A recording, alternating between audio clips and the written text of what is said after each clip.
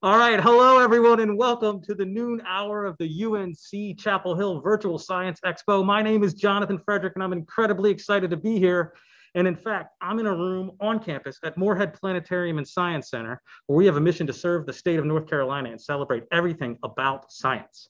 Well, the other thing I'm excited about is I'm in a room of a few people really well spaced out. We have windows open and we're masked and we're all fully vaccinated. What an incredible year for science. And one thing I'm super excited about as I remove my mask, and I'll put it on after the program, is that we have three researchers that celebrate one of the most, to me, important messages about science, is that it's cooperative, it's social, it's global, and it's so interdisciplinary. There are so many incredible research projects happening that we're just learning about and that are adapting to this whole new world we're in. Today, we're going to talk about the BARCODE Galapagos with the Galapagos Science Center. And with us today are Doctors Corbin Jones, Jaime Chaves, and Diana Pazmiño. We're so excited to have them, and they're going to tell us a little bit about what they do. So now I'll turn it over to Corbin. Before that, though, I do want to say one quick thing. Hello to ASEC Early College, one of our featured classrooms for the day. They'll be able to ask questions via the Q&A feature on the Zoom webinar. Everyone else on YouTube, if you have a question, feel free to email us at ncscifest@unc.edu, ncscifest@unc.edu. But for now, please welcome Corbin, Jaime, and Diana. Thank you for that introduction, Jonathan, and welcome to our discussion about the Galapagos Barcode Project and the Galapagos Science Center, which is a joint Universidad de San Francisco de Quito and University of North Carolina institution in the Galapagos Islands. And so we're going to tell you a little bit about the project as we go through it, why the Galapagos are so special, and the GSC. And so to start things absolutely in the opposite way that I was thinking, I'm going to show some slides and we can talk first about the GSC, and then Diana will talk a little bit more about the islands, and then Jaime will give us BARCODE Galapagos. So here's where we start. Okay, you know who we are, and you can see we're each affiliated with different institutions. Jaime is also at the University of Cal State San Francisco as well, correct, Jaime? Okay, so first, I can make this move. I told you this. One of the things that we find so amazing about the Galapagos Islands is the living organisms there. And the Galapagos Islands are located right near the equator, just off the coast of Ecuador. Ecuador is this beautiful little country nestled here between the coast and into the Andes. The Galapagos Islands are right here. And the GSC, which is the Galapagos Science Center, which is this joint research institution that we showed you the video of at the very beginning, is right here on San Cristobal. All right, lovely location. There's the equator, and you can see if you want to visit here, you can actually go just below it. All right.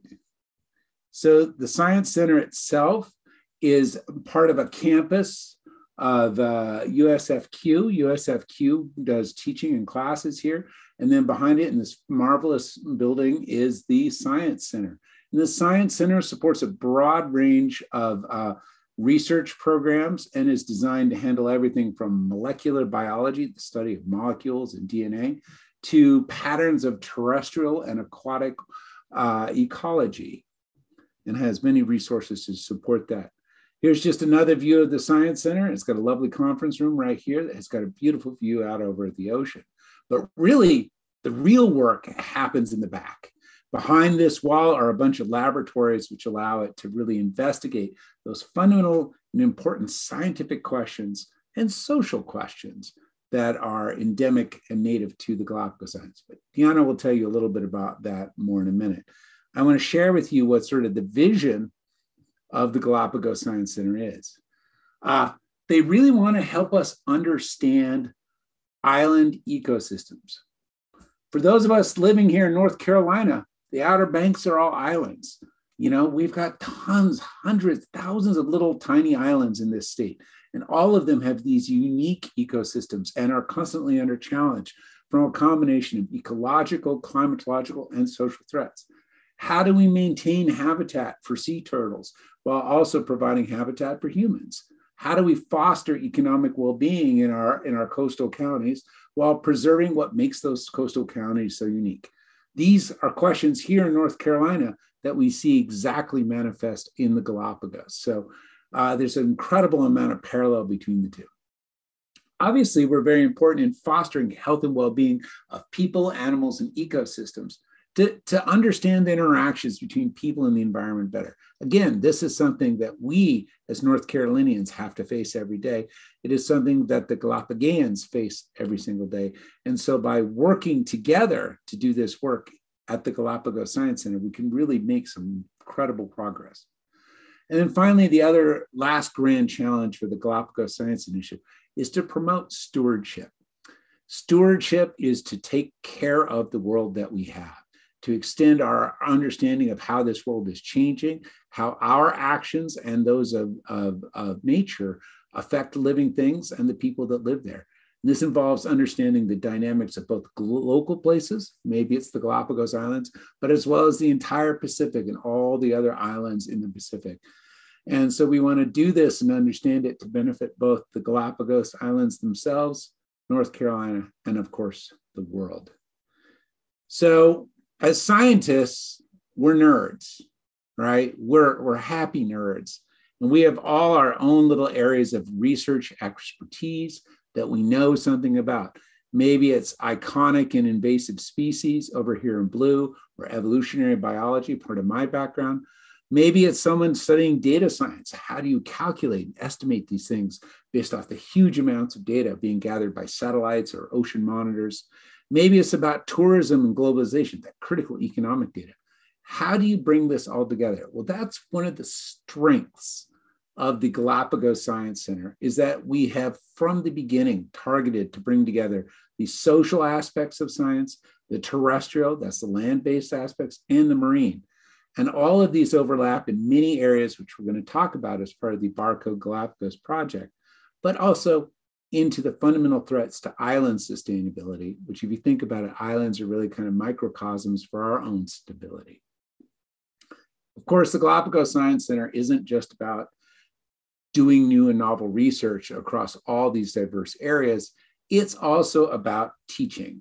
And one of the things we're very happy to do is host students from the University of North Carolina down there at the Galapagos Center to participate in research, to get to know life in the Galapagos Islands, and to really understand what the broader world is about. So here's just a picture of a class of students from one summer program a little while ago.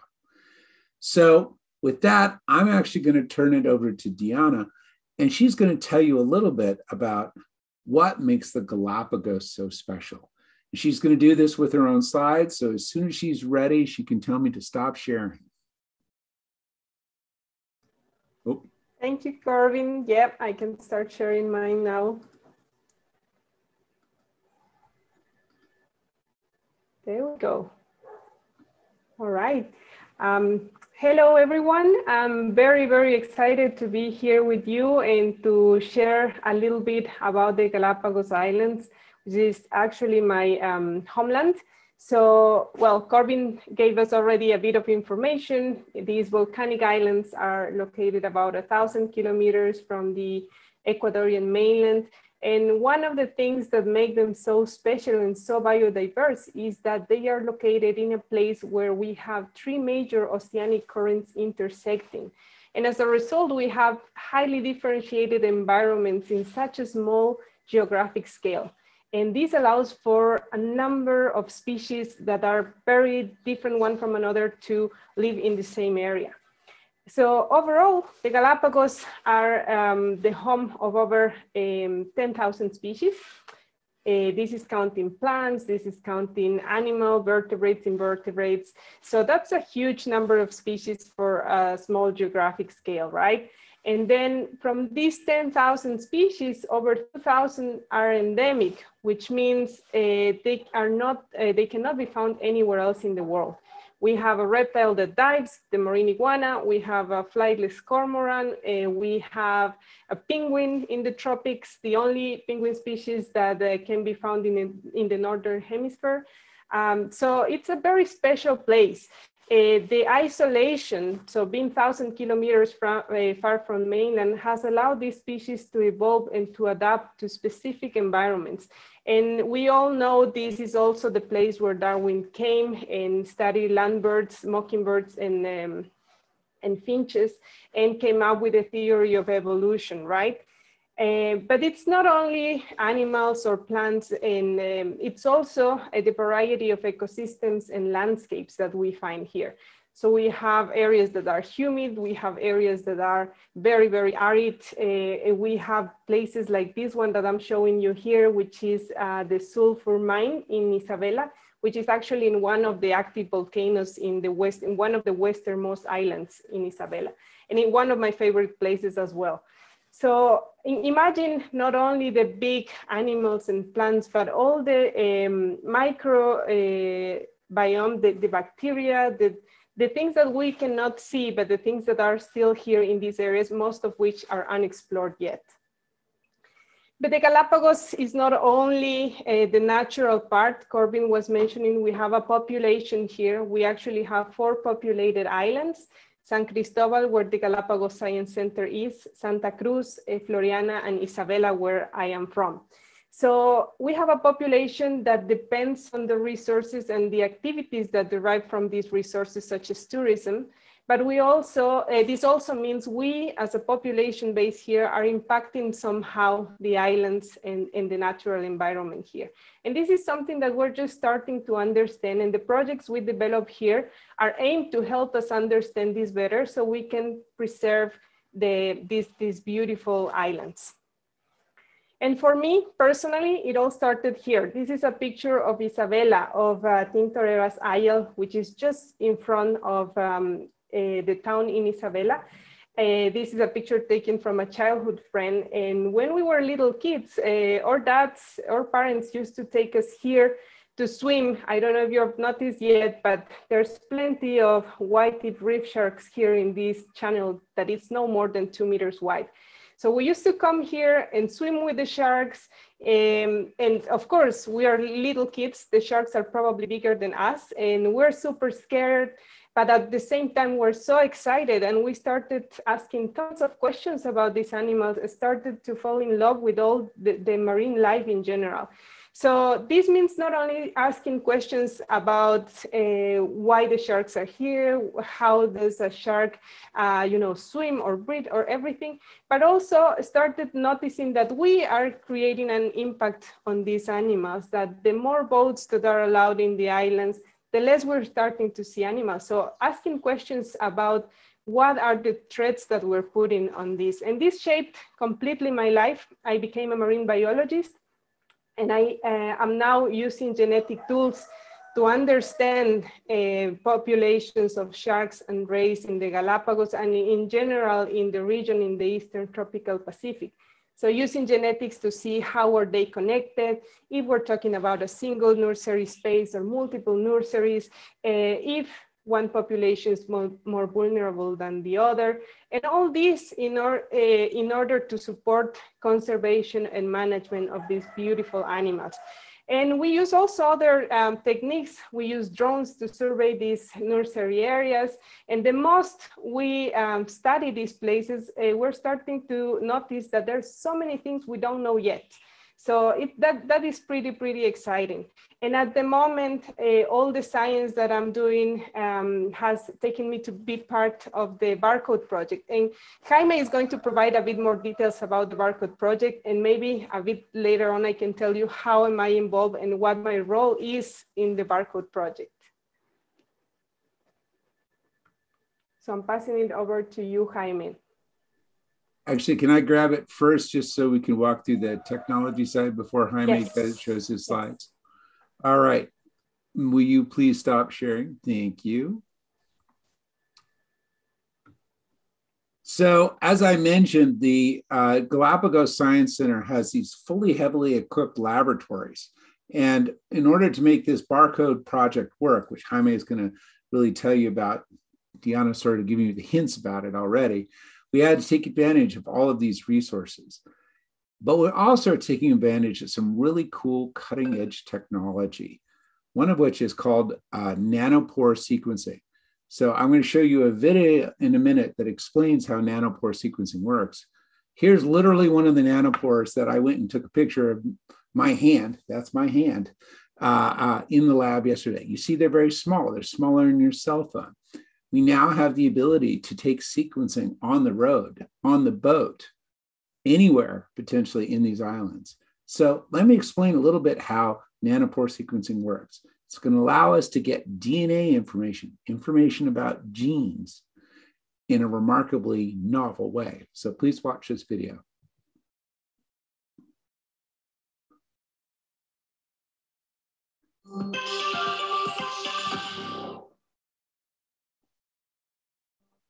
Oxford Nanopore Technologies has developed nanopore-based DNA and RNA sequencing technology designed to provide on-demand biological information to any person in any environment. Protein nanopores are tiny holes that in nature form gateways across membranes. In our technology, protein nanopores are embedded into a synthetic membrane, bathed in an electrophysiological solution, and an ionic current is passed through the nanopores. As molecules such as DNA or RNA move through the nanopores, they cause disruption in the current. This signal can be analyzed in real time to determine the sequence of bases in the strands of DNA or RNA passing through the pore. During sequencing, the nanopore analyzes the entire fragment of DNA or RNA that's presented to it, so the read length is directly related to the length of the DNA or RNA in the sample that has been prepared. Users can influence their read lengths by choosing the right preparation methods for their desired experimental results. Standard extraction methods readily achieve reads from the tens to hundreds of kilobases, and gentle extraction methods devised by community users have achieved read length in excess of 2 megabases. Long reads provide a more unambiguous approach to mapping a DNA or RNA sequence, enabling much simpler assembly. Using nanopore technology, you can sequence DNA and RNA directly, rather than through a copy or synthetic strand, without the need for a surrogate marker. This means modification information remains intact and is included in the signal information provided to the user during the run. As PCR isn't necessary for nanopore sequencing, amplification bias is removed and library preparation workflows are simpler. All Oxford Nanopore sequencing devices use the same core technology, making it simple to pilot experiments and scale depending on the application. From the handheld Flongle and Minine to the benchtop Gridine and Prometheine, devices are available to perform on-demand sequencing experiments from single tests to ultra-high throughput projects. All offer rapid, long-read, real-time, direct sequencing of DNA or RNA. Preparing DNA or RNA for nanopore sequencing is a straightforward process, taking as little as 5 to 10 minutes to add the sequencing adapter and motor protein to the end of molecules in your sample. We also provide devices for automated library prep to make what is already a straightforward process hands-off and programmable. Our devices start to stream data as soon as the experiment begins, translating the changes in signal into the sequence of bases locally on your computer or onboard devices from Oxford Nanopore. This real-time analysis means you get an insight into what you're sequencing and the quality of your experiment immediately, rather than having to wait until a fixed run is finished.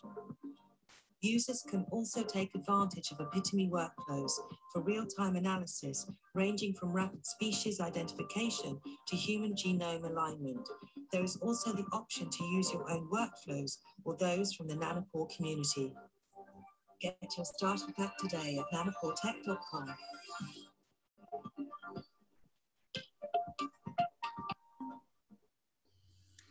All right, I hope that helped give you an idea how the technology works. And so now I'm going to turn it over to Jaime to actually take you through how we're going to use this technology, the resources in the Galapagos to understand or to apply the genetic barcode project. Jaime, it's all you, sir.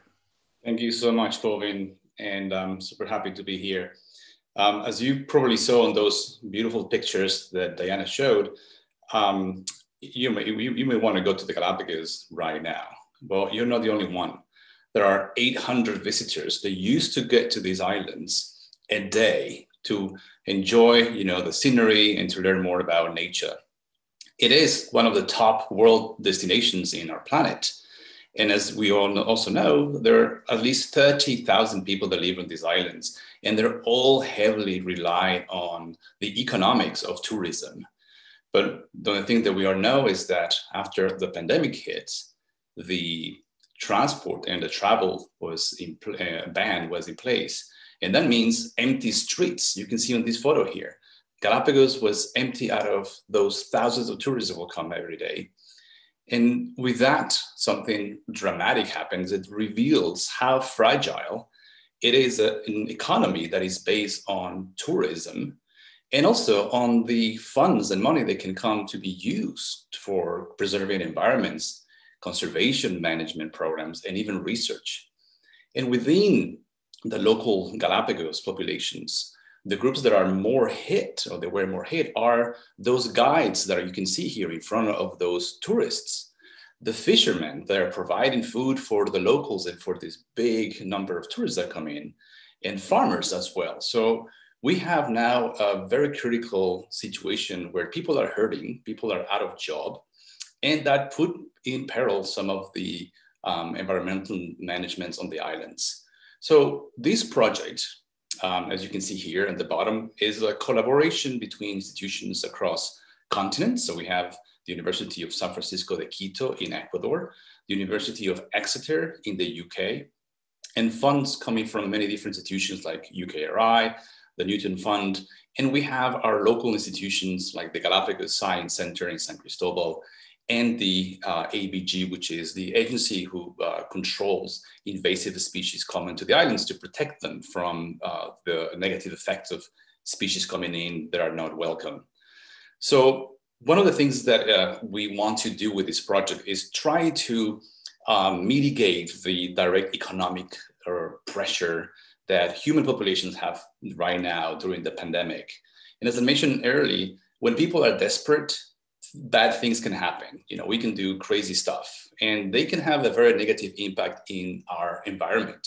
There were people thinking that, now we need to find very quickly way to make money.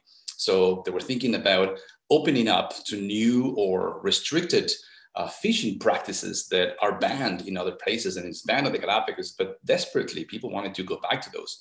They said, we need tourists, let's open up airports. It doesn't matter if a plane comes from Miami, from Hawaii, we need tourists. Well, there is a huge strict protocol to avoid importing invasive species in our airports in the mainland. They used to mitigate that. So by opening that, we could have allowed all these invasive species to come to the Galapagos. And also, some of these illegal activities like trafficking of native species could have also increased. These little tortoises go for $7,000 in the market in Europe.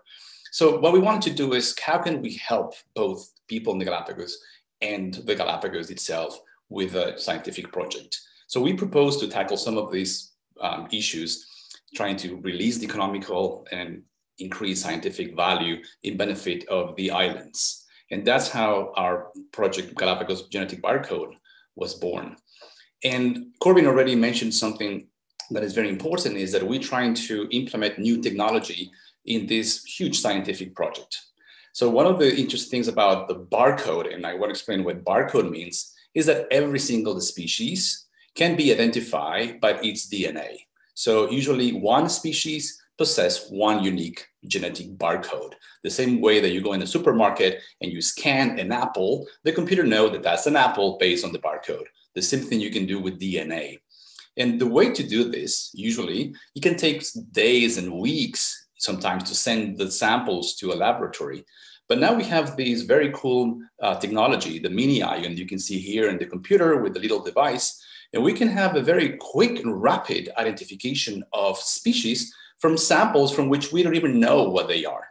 So there's a direct benefit in the scientific world to tackle very important questions. And in particular in the Galapagos, we can have a very quick identification of species that we use for illegal traffic of a species. So sadly, sometimes we have examples like this one on the right, that illegal fishermen will collect sharks and fish, and sometimes it takes weeks to be identified. Now with this technology, we can know immediately what species are being harvested, and we can implement law and regulations quickly instead of waiting months to years to identify these species. The other sadly thing that happens is, I mentioned these little tortoises, 150 tortoises less than a month ago, trying to be smuggled out of the Galapagos. Well, we want to put them back in nature. We don't know what species there are. There's more than 15 species of Galapagos giant tortoises, and every island has one. So we can't wait 30 years for these little tortoises to grow so we can know where they are. But if we use genetic barcode, in a few hours, we know exactly where they're from, and we can send them back to those islands. It could also help scientists to discover new species. And I just put here an example of reef fishes. There might be new species that need to be identified that is hard to identify just by looking at it. Genetically, we can do that. And the other thing that is important is this invasion of new species that are coming and changing the ecosystems on the Galapagos. Some of them come as a larvae, and we cannot, again, wait until they develop to know what species are. And also, you have to be a specialist sometimes of these to identify these species. Now, you don't need to be an expert. As long as you know how to use this technique, you can be on the beach, taking, sipping some caipirinha, and at the same time, you can be identifying if these species are coming in and might possess a threat to the islands. So this is the core of our scientific project. And who is this project aimed to? So we want to impact and have large benefit to the community. We are currently training and employing 76 locals, including, as I mentioned, most of them naturalist guides, who already possess a lot of information about the biology of the islands, as well as fishermen and farmers. And the idea here is they can use these techniques to help monitor and identify Galapagos biodiversity, and also try to help the project of invasive species control. This is the largest citizen project to the islands until this day. There hasn't been a project that is this big that has put science into the hands of the citizens on the Galapagos. And what we're trying to do as well is maybe to create new employment possibilities for these locals populations in the future. We're providing new skills. You can see here they've been trained with top of the art scientists labs in the Galapagos Science Center. They're learning lab techniques. They're learning how genetics work. So we're making this transfer of technology. And who knows, they might become the next scientists of tomorrow. It might be a new job opportunity for them to start becoming scientists and make a job out of this. Given the fragility of the tourist industry, maybe this is a good option and a good moment to jump into a new line for research. And the other thing that we want to do is that implement these techniques. Those barcodes or mini ions are going to stay on the islands. So now every island is going to be equipped with these super nice equipment to be able to sequence DNA in a few hours instead of sending those out to the mainland and sometimes to foreign countries for this work to be done. Now, all the work can be done by locals in Galapagos 100% for conservation of the Galapagos. And that is where we're so excited that this project is taking on, and we'll be having some results hopefully pretty soon. Very cool. What an exciting project. What an incredible project. I have a quick question. So let's say I'm one of the trained folks and I'm out in the field and I see a species that I don't recognize and I have the equipment and I know what to do. Take us through the steps. Like, do I do the DNA sampling right there? Do I grab something and collect it and put it in a bag and carry it to the lab? What happens? Diana, you want to tell us a little bit the protocol? Yes, sure. I wish it was that easy and that simple, but everything here in the Galapagos, it's regulated. You know, it's such a delicate environment that everything needs to be properly done and regulated. And we have authorities like the Galapagos National Park at the local level, and authorities like the Ministry of Environment at the national level, who grant permits for research. So everything we do, it's under a research permit that has been previously approved. So what we do needs to be planned. Yes, we are trying to respond to many questions, like trying to uncover new species IDs that we don't know or that cannot be morphologically defined. And we're trying to just assess diversity, compare diversity in different bioregions within the Galapagos. We're going to do a lot of these things, but it all requires also a bit of planning, and to make sure we have the permits to do so. We don't want people actually just coming and grabbing whatever they see on their ways, because that could be harmful for these species and for the environment as well.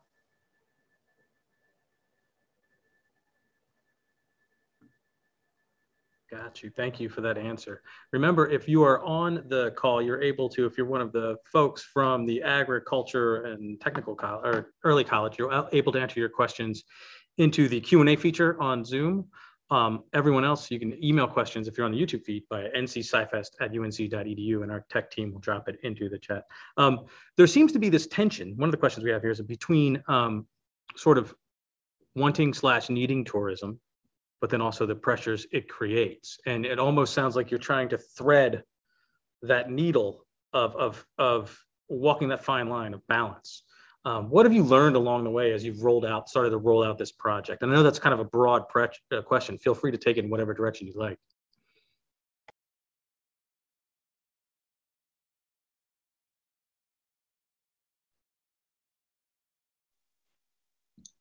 I mean, I can mention something, and I think I mentioned earlier. It just first of all shows how fragile an economy that is based on tourism can be. And the issue here is that, well, today, unfortunately, on the last year, it was the pandemic. But tomorrow, we don't know what could also, be changing mobility of people. Tomorrow, it could be climate change. It could be something that is unexpected. And to have an entire society that relies on one source of income is very dangerous. As in many things that we've learned in nature, you need to have, multiple ways out to survive. And we think that by implementing these type of alternatives are going to allow the community to be more resilient and to maybe implement different ways on how we need to do and see tourism in the future. Maybe there are different ways that we can do tourism in places like the Galapagos, in which we become less, more sheltered to these unpredictabilities in the future. So we think that science has a big step and a big role in changing that perception. And I think the Galapagos is a perfect place to start doing that. I could add to that. Diana, why don't you go first, and then I'll add one further note. Thanks, Corbin. Yeah, if I can add on that, in conservation in general, it's so important to have the local community involved, like to feel part of what you're doing as a scientist, and to be committed with what the objective is, which is preserving the islands. And for so long, we have had this disconnected. So having these 76 local people on board with this project, it's also helping us make this connection. So it's for us an opportunity to show them why is that we're doing what we're doing as a scientist, and what can they do to support and to help us achieve these goals. And they are responding very, very well to that. Like, they're so curious, they have so many ideas, they have so many great suggestions for us to improve or to do another things. Sometimes the local people are the ones who know the place even better than the scientists. They have been working day after day, going to the sea or going to the highlands and doing their jobs. So it's also a source of knowledge that we as a scientists most of the time lack. So to just follow up and again, bring it to the North Carolina aspect, again, we face here in North Carolina many of the same challenges out of the Sounds and the Outer Banks. And I think as we learn from the Galapagos how they thread that precious needle of balancing, preserving what makes a place so unique and sharing it with the world, this project, as they learn to thread that needle, we all can learn to thread that needle a bit better here. That's a nice parallel. Thank you all for your input. We do have a question. And I said agriculture technical early college. My mistake. So sorry. It's agriculture and science early college. We have a question from those folks. They want to know, how many species have you found this way, or how many do you think you'll find this way? So there, I want to make sure that BARCODE has been used already in the Galapagos by other scientists to try to identify species that are very hard to identify just by looking at them. And we're talking about beetles. So what we're trying to do here is we are starting to get some of these analysis in place right now. We haven't gotten to the point in which we can identify a new species or not. But one of the exciting things that we're doing, and I know Diana is going to explain a bit more about that, is that we can start identifying species without even going after those species. By collecting some samples in the environment, or by collecting a little spoonful of soil from different parts of the island, we can start identifying thousands of new microbes, fungi, or mini vertebrates that live on these islands that are hard to even see them on the naked eye. So by this technique, we can start disentangling and discovering so many species. So we are looking forward to have these results coming up in the next few months. So I will keep you posted on that. But yeah, maybe it's a good time to talk a little bit about what this environmental DNA project is, and what would be the results from this project that Diana is taking on. Yeah, maybe this is a good time for me to show you the last few slides I got, and to tell you, maybe this will reply to our next question as well. Give me just 1 second. Yes. All right. So what is exactly that we're doing here in terms of local capacity building and training these people? In some cases, like the Isabela Island, which is one of the most isolated, we are building a lab from zero. And we do not need, in this case, you know, a 3-story or 5-story building. We need a space that is clean enough and where we can have our equipment. You saw it's smaller than your cell phone. So we don't need much space, but we need some organized space. And we are training people, local people, it's supporting us to put this together, and we're training them on how to do the molecular part. So extracting the DNA, we're going to train them on how to sequence, we're training them on how to look into genetic databases and how to use actually these barcodes to identify a species or to do other stuff. In other cases, like in San Cristobal or in San some infrastructure, local collaborator, which is the ABG, or the Agency of Bioregulation and Control. So for some of these people, it's the very first time that they are in contact with a scientific collection. So starting from like things as simple as that. In some other cases, they have a bit of experience with that, but zero experience with the lab or zero experience with field collections. So we're training them a little bit on everything, to all of them. And in some cases, we need to adapt. Of course, we don't have a space, but we have a table, and it's just like this. I love this picture because we are teaching a fisherman and a farmer how to collect an eDNA sample and how to filter this eDNA sample. And what's eDNA? It's environmental DNA, what Jaime was just saying. You go to a place, you grab a liter of water or a piece of soil or sediment, and then you take that to the lab, and in the lab, you try to find what DNA is in this sample. And it can be a turtle, it could be a whale, it could be a shark, it could be a ray. You didn't even have to go and sample this animal or to even see this animal. You can know that it was there just by grabbing a liter of water in a specific area. So for these people, this is the very first time that they're using this equipment, and they're learning about biosecurity, they're learning about cross-contamination, they're learning about everything in order to obtain a big amount of data that will tell us a lot about biodiversity in the Galapagos. This is another session of training in San Cristobal. In San Cristobal, we are extremely lucky and spoiled, I would say, because we have the Galapagos Science Center. So this infrastructure that Corbin was showing in his photos, we have like high-tech labs and spaces that we can use. And even we have areas where we can store these samples in the long term. We have a biobank in the Galapagos Science Center. So a space, a freezer that we can put the samples at -80 degrees. And this will allow us or somebody else to come later and make a good use of this sample again. Because each sample we take, it's a lot of resources, time, money, having people trained to go and collect the samples. So they're very, very valuable for us. This is the inside of one of the labs in the Galapagos Science Center. And people here is learning how to do eDNA extraction. And I saw a question about how do you engage these people?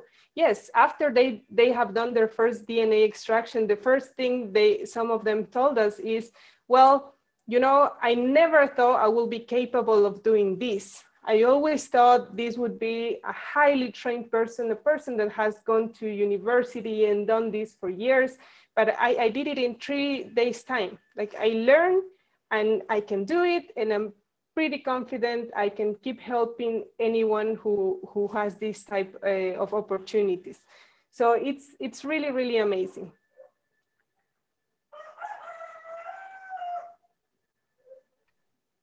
It's incredible. Thank you. I love this project. It kind of represents everything we like to celebrate about science, particularly that it's like leading edge science, which is a little bit of a cliche, but also authentic and working with the people who live and are from there. So absolutely incredible. I do want to give a little bit of time in case anyone else wants to say a few things. We are up against time. We've taken some good questions. I do want to thank ASEC, the students on the call. Thank you so much for being here. We know this has been a wild year for you, and I'll let Corbin or Jaime or Diana say a few more words, and then I'll wrap up. Well, I think I would like to say a big thanks to Diana for calling in from the islands, and it is no small feat to be able to maintain an internet connection from the middle of the Pacific. And Jaime for the inspiration to really make this project happen. I mean, we've been wanting to do so much in the DNA space in the Galapagos, and the rest of the team's creativity in driving this, and Diana's creativity in building this up has been absolutely critical. And the Galapagos Science Center is just privileged to be part of this larger project. With that, I'll let Diana and Jaime have the last words. Well, I just want to say that this is a project that never would have been able to be put in place without all the collaboration.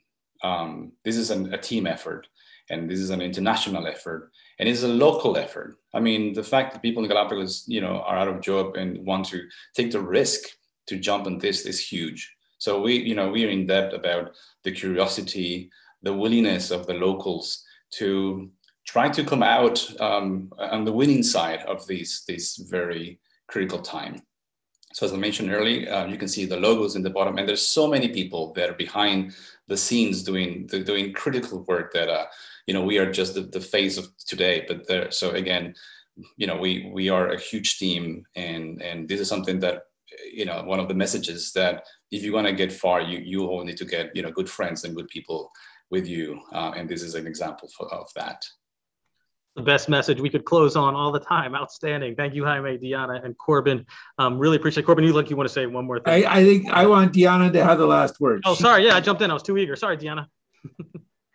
No worries.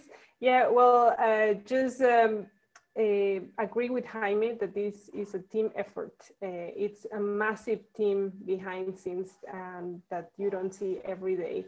And having the support of the GSC and these big institutions as Exeter, USFQ, and UNC, it's really a privilege. And one thing, maybe at the beginning of this project, just as when I was a little kid, I was so scared. But the more you interact with these people, the more you learn from other researchers as well. It's one thing that keeps me motivated and inspires me to keep doing this every day. And I hope you find some inspiration on this as well. Thank you all for your questions. They were great as well. Absolutely outstanding. Thank you, Diana. And thank you to the Galapagos Science Center. It's one of those examples where UNC Chapel Hill works collaboratively around the globe with researchers like these folks. And what an incredible project. So thank you to everyone for being a part of this session.